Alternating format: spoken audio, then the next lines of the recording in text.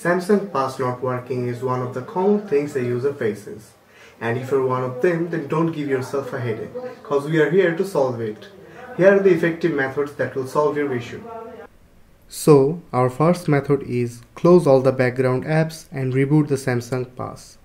So here at the bottom, click on the three vertical lines. Then here we can see close all option. You have to press it. As we are recording the screen, we are not going to press it, but you have to press it. Then go to the Galaxy Pass or Samsung Pass.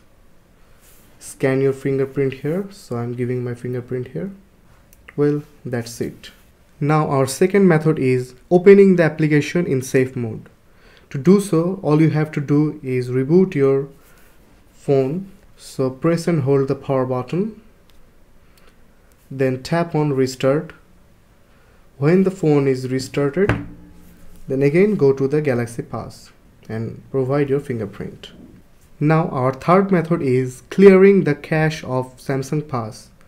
To do so, go to the settings, apps, here search for Galaxy Pass. As you can see, here is Galaxy Pass. Tap on it, tap on storage. Here you can see at the bottom, just press it to clear the cache. That's it. Now our fourth method is backup and clear local data of Samsung Pass. First, you have to back up your data. To do so, just go to Galaxy Pass, provide your fingerprint. Here is for mine. Now click on the three dot or menu, tap on settings. Here you can see account and syncing. Tap it. Now here is the option sync with Galaxy Cloud. All you have to do is enable it and let it sync your data. After that, when you have synced your data, again go to settings, apps, then go to Galaxy Pass, click on storage. Now to clear the local data, all you have to do is tap on clear data. That's it.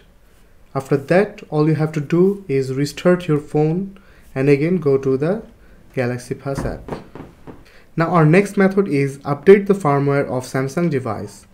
All you have to do is go to settings, scroll down to software and update, tap on it.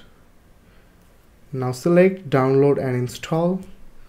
Now it will check for the current software update.